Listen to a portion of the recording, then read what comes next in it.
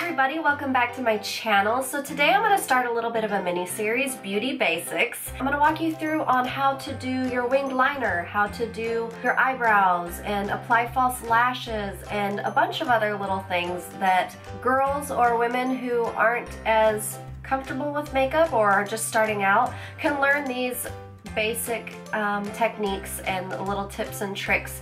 And so hopefully, you know, I'm just going to keep these short and I'm going to upload them sporadically and just kind of give you your beauty basics. So today's mini series on beauty basics is how to apply winged liner. So if you want to see how to get a good wing liner every time, just keep watching. Alright, today we are using MAC's Fluidline Gel Liner in the color Blacktrack, and this has been my favorite gel liner for so many years.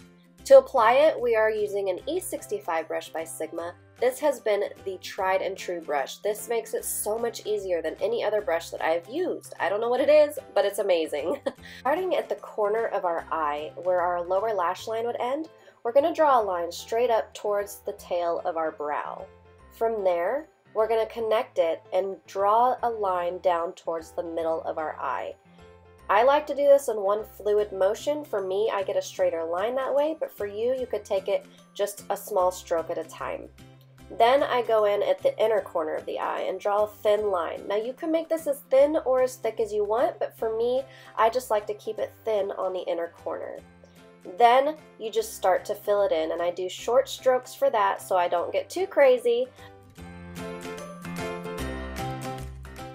Once you've filled it in, you can go back and smooth over any edges and make anything thicker if you want to, but I warn you, do not go too crazy because you will end up with ridiculous liner if you go overboard trying to fix every little imperfection. Alright, so here we have one eye, so let's move on to the other eye. Again, starting at the corner of the eye, drawing a line up towards the tail of our eyebrow. Take a moment to make sure that your angle you just drew is the same as the other eye. Now you just take it from the top of that line all the way down to the middle of the eye, and then draw a thin line from the inner corner, and then fill it in.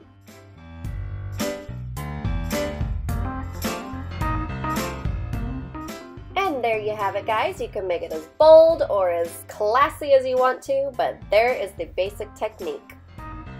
Alright, and that is how you apply your winged liner. You can use gel or liquid or pencil, but for me, I personally find gel to be the easiest solution for me to work with. It glides on so smoothly, it's very forgiving, and I don't feel like my hand is as shaky.